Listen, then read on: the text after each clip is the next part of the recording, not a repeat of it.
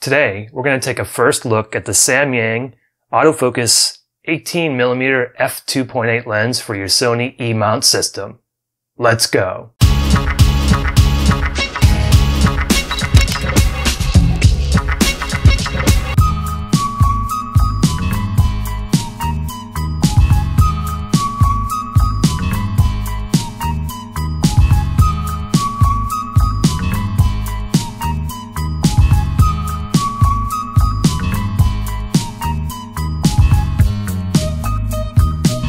And here it is on the Sony a7 III.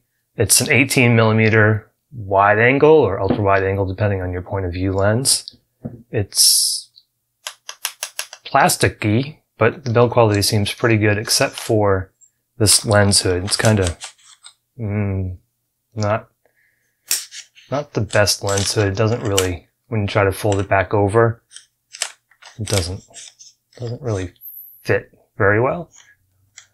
But other than that, it is an 18mm f2.8 for Sony E Mount system. It sells for $400. Go over a few of the specs and I'm going to show you some of the pictures that I took in some of the video. Its minimum focusing distance is 0.82 feet. It's got a 58mm thread, as you can see there. It does have full autofocus and full EXIF data. It comes with this nice soft case that you can see here, so you can take this with you without worrying about it being trashed. There is no image stabilization, so I'll show you some vlog footage. You'll see in there that there's no image stabilization. Even with the a7 III in-body stabilization, I'll let you see how it goes. But there are 9 elements in 8 groups. It's equivalent to about a 100-degree angle on a full frame. It weighs just 5 ounces, or just a little over 5 ounces. It's 2 inches long, and it uses an STM motor, and the motor is really, really quiet. So again, here it is on the a7 III. I'm going to take you to the zoo. I went to the zoo. I also went to my favorite spot, which is the American Tobacco campus, to take some shots. I'll show you some pictures. I'll show you some video, and then we'll come back and we'll talk a little bit more about this lens. Okay, we'll start out at the North Carolina Zoo. This is one of the exhibits there, the desert exhibit. This is 18mm at f2.8. These are all straight out of the camera, and I pretty much shot f2.8 for all of these shots to give you an idea on what you can expect at 2.8. So you can see zooming in at 100%, good color, good clarity, good sharpness. The middle looks good. Corners, you know, there's a little bit of vignetting you can see here. And that's probably just because we're at f2.8, it's out of focus, but the corners aren't sharp necessarily, and you can see there's a little bit of distortion there. But it is an 18mm lens, you can kind of expect that, I believe. Here's just a cactus shot. I'm trying to not really get artistic, but capture what I can at the zoo. Again, at 100%. In the middle, sharp. Clarity looks good, contrast looks good. I did use the lens hood with all these shots, so that's what you can expect with the lens hood. Another shot from the zoo, not spectacular, but just wanted to capture this greenery. Show you again the color, the clarity, the sharpness of the lens. Pretty impressive. I did a couple shots of series. I own all 3 of these lenses. There's an 18mm, a 24mm, and a 35mm f2.8. Just wanted to show you the differences between the field of view on the 3. And you can see here there's a little distortion. This wall is not exactly straight, but again, that's can be expected. It can be corrected in Lightroom fairly easily. Not going to be a Lightroom tutorial, but you can fairly easily correct that. So this is the field of view at 18mm. This is at 24, and I kind of messed up the exposure here. In the contrast, I think the light, actually the sun went behind a cloud, so it's a little different as far as color and contrast goes, but this is the 24mm field of view. And then this is the 35mm field of view, and you can see, again, these are all the Samyang lenses, 18, 24, and 35mm, and you can see the information here as well. So it just gives you an idea on the field of view differences. Here's a shot, nothing spectacular, but again, just want to show you, you can kind of see me in the reflection. The sharpness in the middle, it's really sharp. As far as bokeh goes, you know, it's an 18mm lens, you won't get a ton necessarily, but you can see these folks in the background are nicely out of focus. This is out of focus, so you can get okay bokeh with this. I wouldn't compare it to a 70 to 200 bokeh, but get some decent bokeh. I took a picture of this water. Water, when it's in the bright sunlight, will show fringing, this purple fringing or green fringing, chromatic aberrations. And in this particular shot, it did a really good job. I don't really see any purple fringing, but there is some we'll see coming up here. And this is just a high contrast shot. Again, you know, part of it is the camera, part of it is the lens, but looking at the sharpness in the center, sharpness looks good. Again, maybe a slight bit of vignetting in the corners at f2.8, which all these shots, actually this one was taken at f7, so not, I mean, probably still a little bit at f7, but not a ton. That also could be the camera itself.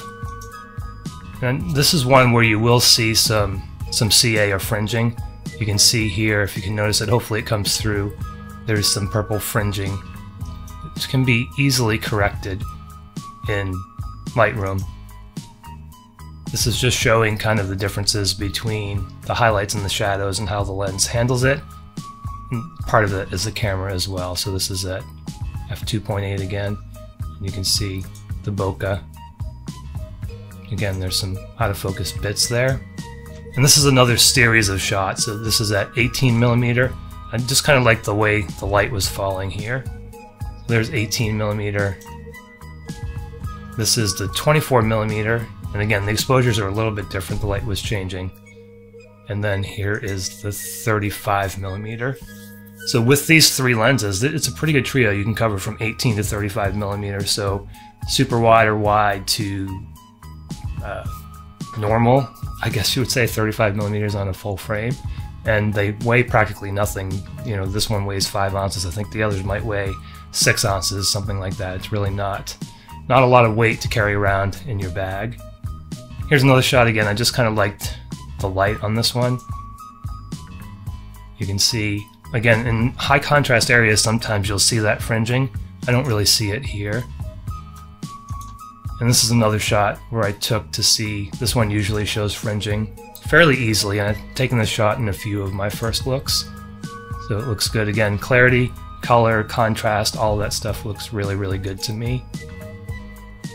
And another example of the bokeh and the CA, you really don't see any here if you look at these high contrast areas. Sharpness looks good in the middle. And you can see these people are out of focus. And then here's just kind of an overall scene, again, with some water in it, which can show that purple fringing, usually in water. And I really don't see a lot of purple fringing here. You look up here, and again, you can see that purple fringing just a little bit on the leaves of the tree. And again, hopefully that comes through, but just a click of the dropper, let's try to do that real quickly. Click on the dropper, you choose the color that you want to try to eliminate, so there's some purples here. And you can see just one click pretty much took care of most of that. And there's a way that you can fine tune that to get rid of that altogether, but it's really just, it's not that noticeable unless you zoom in, but it does exist, so there is some CA there. And then here's just another shot, very similar with, again, you can see the bokeh, these folks are out of focus. Those were the pictures I wanted to show you. Let's look at some videos and we'll come back and talk a little bit more about this lens.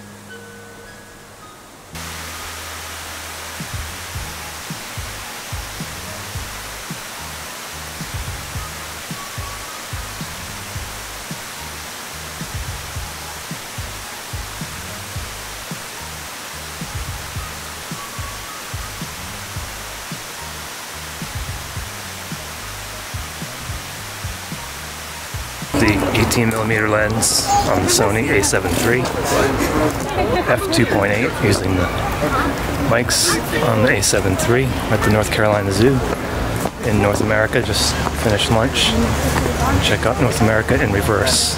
Normally we go to North America first. We went to Africa first this time, changed it up a little bit. So again, this is the 18mm Samyang f2.8 at 2.8, 24p, 4K on the Sony A7 III. So there you have it. There were your pictures in the video. You can see the CA, or the chromatic aberrations, fairly well controlled. There are a couple of pictures you saw that there was some CA there, but again, in Lightroom you can pretty much correct that with a dropper, or maybe just a little bit more work, but it should be fairly easy to correct. There's a slight bit of distortion.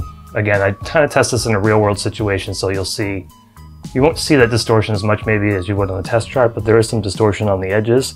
It's 18mm, so it is wide angle on this A7 III. It's a great little lens. You saw some comparisons with the 24mm and the 35mm. You take these three and you've got your wide to mid angle covered, and it's very little weight, takes up very little space in the bag. I think the lens is sharp. I think the color reproduction is great. Contrast is great. For $400 for an 18mm lens for your Sony system, G Master lenses are crazy expensive. Sigma's coming out with some lenses that are value compared to G Master, but this is probably the value leader. But if you're looking for an 18mm lens, maybe not great for vlogging necessarily because there is no image stabilization, but if you're looking for photography or you want to do some video locked off on a tripod, I think this is a great lens. Look for a full review to come. I'll use this for a while. I'm going to take it with me on a couple of trips, but I will definitely give you a full review after I've used it for a while. Get out there and have your photo gear fun. If you enjoyed this video, you found it helpful, please give it a thumbs up. Also consider subscribing if you haven't already. I will talk at you again in the next video.